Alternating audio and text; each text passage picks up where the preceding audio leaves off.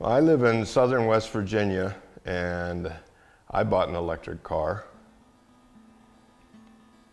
I've been fascinated with electric cars for quite a while now. I have an electric vehicle that we use on the farm. It has lead-acid batteries made by Textron Corporation. Originally it was called a Bad Boy Buggy, and it keeps going through various name changes. This one's the Textron Prowler from 2018 and 19. And it's just an amazing vehicle, totally quiet, a few squeaks. We have to oil it every now and then, different places, but really quiet. We can just prowl around the farm and do all kinds of work, carry things. I tow my log splitter with it. We use it as scaffold. We just do all kinds of farm work with it. So I've been very curious about having an electric car, but always felt like Tesla was a bit pricey. And finally, I've been checking online and found that Chevrolet Bolt EV, the model Chevrolet started producing in 2017. A lot of them were coming off leases and were available for reasonable prices. And we went and bought it online from one of the car dealers. We chose Vroom because it has a blanket $600 fee for delivery from wherever it comes from.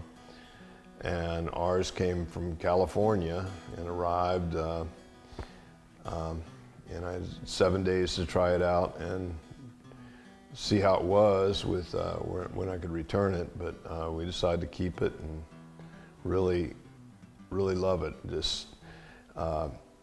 We found out it's not a California thing. I mean, these cars are great for the West Virginia hills, for windy roads. For our road, we have a driveway that's 3/4 of a mile long and uphill, and I was afraid, first off, it wouldn't make it up here very well, and second, that just not knowing how it would perform on the road. But it turns out it does really well, because the nicest thing to me about an electric car is the regenerative braking. You take your foot off the accelerator and it'll slow all the way almost to a stop. So you rarely have to use the brakes if you drive it with full regen.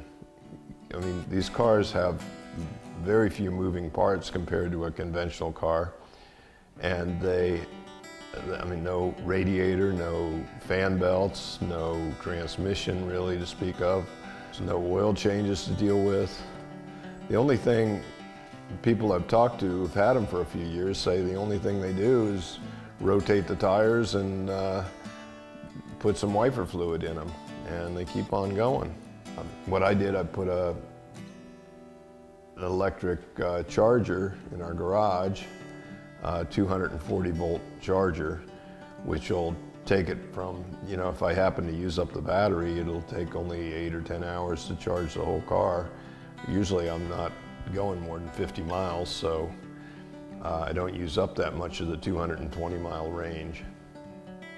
Another thing I've found is if we go up a big mountain, that range indicator will go from 200 miles down to 180 in just a 5-mile stretch. We'll lose 20 miles, but then we come back down that same mountain and we'll gain 80% of that back. I mean, it'll really, when you have your foot off the accelerator, you're putting charge back into the batteries. So it kind of evens out, and our range has been pretty accurate for the Chevrolet Bolt.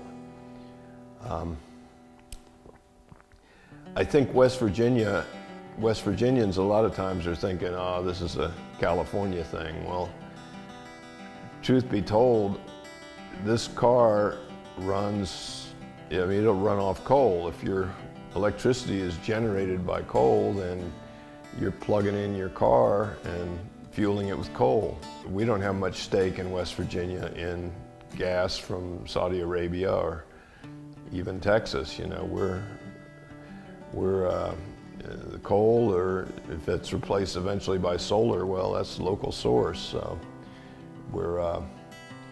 I don't think we're hurting the West Virginia economy at all.